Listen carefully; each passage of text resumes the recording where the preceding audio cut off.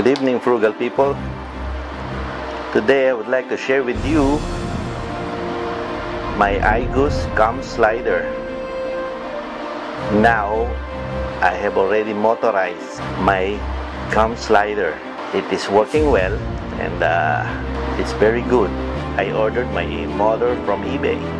They accidentally shipped me the wrong kind of motor specs, but just the same, I tested it and found out that it's the right kind of speed that I'm desiring for my Cam Slider.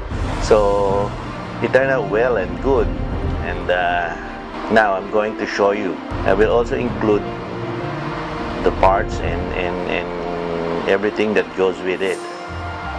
I'm sorry I'm not good at this DIY tutorial, and I'm not even at ease doing a video myself. So bear with me, frugal people, bear with me.